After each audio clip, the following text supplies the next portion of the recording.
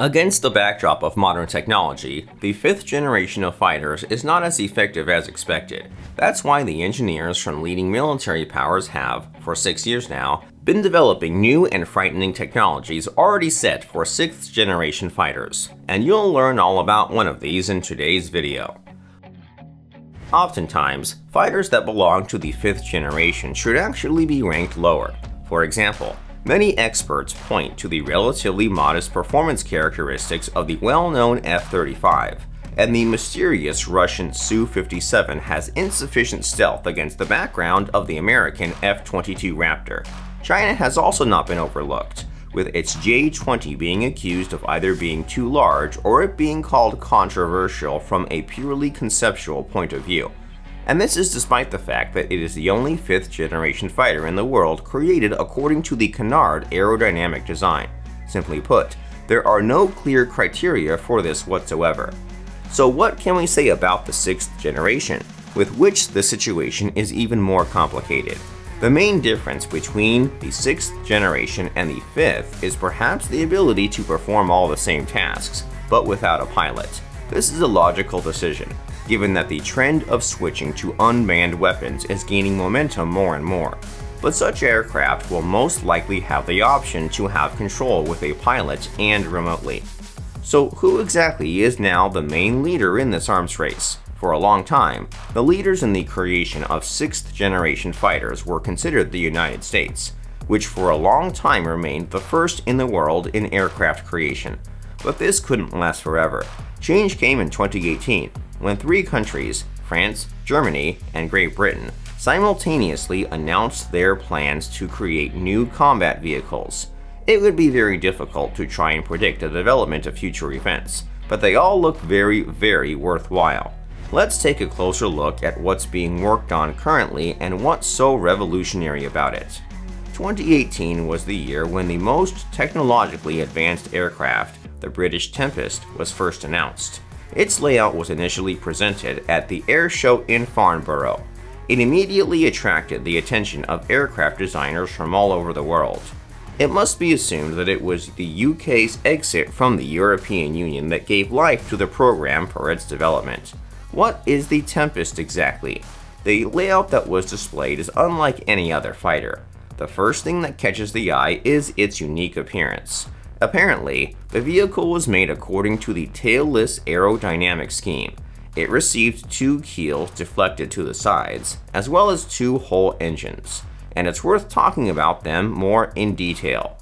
The Tempest is supposed to be incredibly fast, which is why it boasts special multi-mode aircraft engines that accelerate the aircraft to supersonic speeds in the shortest possible time. The sound wave from it is so powerful that it can literally demolish houses if it flies by too low. Furthermore, the pilot will even be able to control additional combat drones, and will also have a genuine laser weapon at his disposal. British engineers also want to create an onboard control system that would work in conjunction with self-learning artificial intelligence. All this will make the pilot an addition to the aviation complex. He'll be the one making only the most important decisions, and automation will take over other numerous related tasks. We can also see a similar approach on other modern machines, in particular on the F-35, but it isn't on the same level really. Still, there is one aspect that sets the Tempest apart from all other fighters. In 2018, BAE Systems revealed the concept of a virtual cockpit for a promising fighter. It involves an almost complete redo of the instruments in the cockpit in their usual form. All information is shown in the pilot's helmet-mounted display, so that he's not distracted by the instruments in the cockpit. It looks like a science fiction movie, except it's all reality. Granted, the Tempest will receive 1 touch screen, in case of failure of the helmet-mounted system, all for the sake of reliability. And we can't forget about invisibility, of course. In addition to the standard reflective skin and external shape, manufacturers also want to equip the aircraft with a system that blocks most of the radar technology. This, and a non-binding canopy that helps reduce visibility, is yet another useful feature that this incredible fighter has. It should be understood that by the time industrial production comes around, all these details can be reviewed and changed. we can only say for sure that, like any modern combat aircraft, the Tempest will become part of a completely new combat command system that allows you to receive and process information in real time. Looking at the success of the UK in the aircraft industry, other countries are also trying to keep up with the trends. Every now and then, news leaks out about the development of other 6th generation fighters. What have other countries achieved so far? To begin with, let's talk about Sweden, which has extensive experience in the development of fighters from previous generations. They didn't exactly stand out with something new, and simply offered to cooperate with Great Britain in working on the Tempest. This decision isn't unreasonable, though. Apparently, Stockholm has finally and irrevocably buried the 5th generation national fighter, known in narrow circles as Flyg System 2020. A small country with a population of only 10 million people cannot afford such a program. Such cooperation could prove very beneficial for both parties. France, Germany, and Spain also teamed up and created their next generation fighter. Previously, these were only rumors, but the situation started to clear up a bit when Airbus Defence and Space showed their concept of a new generation fighter with the simple designation of New Fighter. This aircraft looks like a cross between the F-22 and Su-57. No detailed information was provided on it, except that it's set to become part of a large-scale program. This is potentially the most expensive and complex military development in the history of Europe. The 6th generation fighter is its most important, but far from the only component. In addition to this one, the Europeans want to create new unmanned systems, weapons, and surveillance systems. All this, as you might have guessed, is intended to make up a single system that will be a key element of security for these countries. The leading role will be played by the French from Dassault Aviation, who developed the Rafale fighter. Although this one didn't gain much popularity around the world, the fighter turned out to be too expensive, costing more than $80 million per unit, and there weren't many who wanted to buy it. The second most important participant in the program is Airbus, and before long, the Spaniards also announced their participation, as they will be responsible for armament and testing. Russia is also working on its own 6th generation fighter.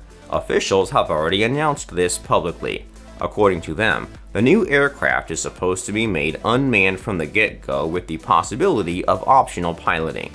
Russian aircraft designers, in their own way, preferred not to disclose the details of their work, but according to some reports, the new aircraft will have much greater maneuverability and stealth than the previous Su-35 and Su-57. Laser weapons were also not forgotten here, of course, and will be included in the development program. However, there is no information about exactly what it will look like. And finally, there's the United States, which every now and then aims for having the first place military in the world. They went their own way and put a lot of effort into building and refining the previously mentioned F-35. This one has great potential, since this aircraft has not yet exhausted its potential for improvement, and if it can be made unmanned, the Americans will only benefit from this. Additionally, a significant part of the country's defense budget went to the promising B-21 Raider bomber, which we'll be seeing very soon here. In this arms race, there will only be one winner, and it most likely will be Great Britain with its Tempest, since this is so far the most promising and real concept presented. Of course, there is still the possibility that the UK chooses to not fully exploit its program, the cost of which already exceeds $50 billion. But for now, the British are overwhelmed with national pride and nostalgia for the great empire that Tempest might try to restore. That's all we have for today. If you enjoyed this video, you can show your support by leaving a like. Your support is our motivation. Also, don't forget to leave a comment and subscribe to the channel. See you in the next one.